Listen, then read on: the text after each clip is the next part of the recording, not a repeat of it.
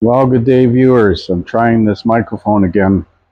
It has noise canceling, and it cancels out all the continuously repetitive noises like the engine running sound. Sometimes I want that. So this BMW has a problem with the heater blower. Doesn't blow. The display indicates the fan speed has increased, but it doesn't work. So I'm going to go over on the passenger side and tap the dash.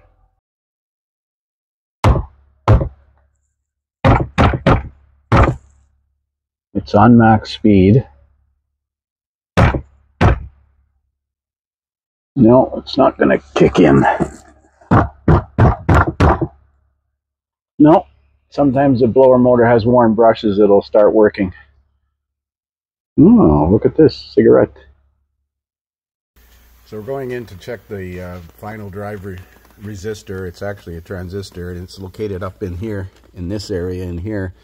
So you have to remove the glove box. There's 4 screws and little hinge brackets on the bottom of the glove box. Keep those screws separate because they're a little shorter than the ones around the glove box housing.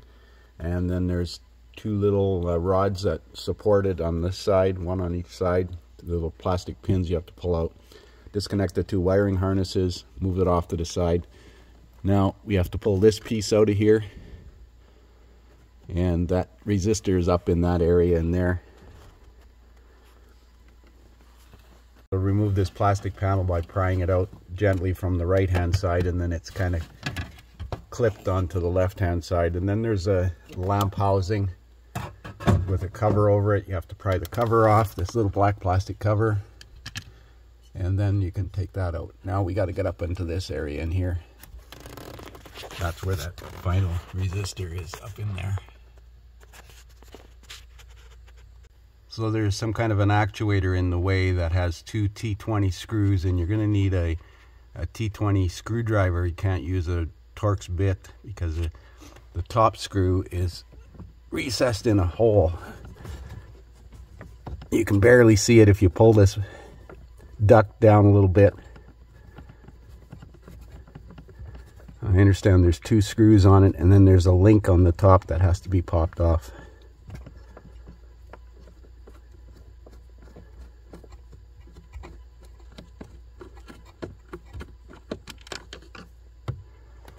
Okay, let's see if we can get it out of there. So there's that actuator out. There is a rod that you have to go in, and I used a little hook like this to pry it up. And then you have to slide it towards the passenger fender, the right side, because it's sliding into little slots. And then there's a wiring connector that has to be unplugged. Now the final stage resistor is back there. I think it's just clipped in.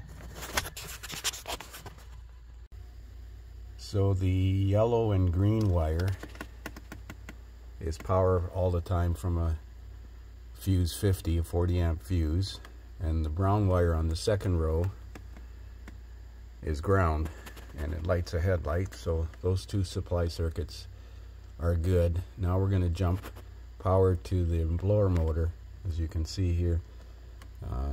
Pin 1 and pin 4. Pin 5, 1 and 5. So we're going to bypass the resistor here and see if the blower motor runs. So you can see with the resistor bypassed, the blower motor runs. Now we're going to check the current draw. It should be less than 20 amps with the engine running. Well, I'm not overly impressed with the heater blower current, but it's not excessive. It's only about an average of 11.5 to 12 amps with the engine running.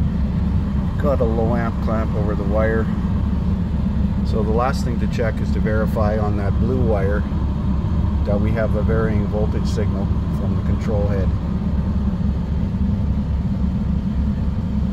So I got a graphing voltmeter connected to the blue wire and pin 4 brown wire, which is ground, and it's sitting at 8 volts with the blower fan on high right now, and I'm going to turn the blower fan down.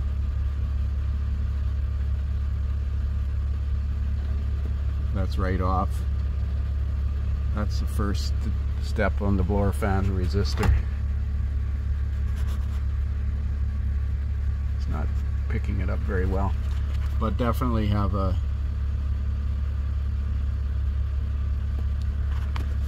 varying output from it. So we're going to order a final stage resistor and put it together.